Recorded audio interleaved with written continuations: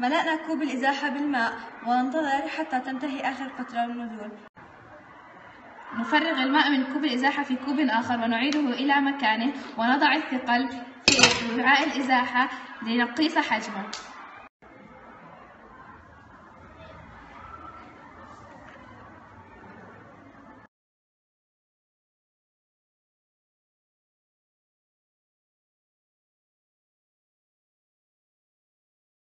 ربطنا القطعة الخشبية بالثقل وسوف نضعها في كوب الإزاحة بحساب حجم القطعة الخشبية والثقل.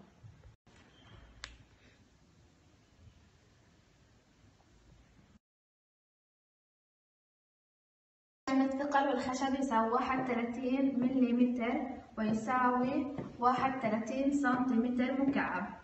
نطرح حجم الثقل والخشب اللي يساوي 31 ناقص حجم الثقل اللي يساوي 12 بيساوي 19 سنتيمتر مكعب. هلا نحسب كثافة الخشبة بتساوي الكتلة على الحجم. كتلة الخشبة 9 غرام على 19 بتساوي 47% غرام لكل سنتيمتر مكعب.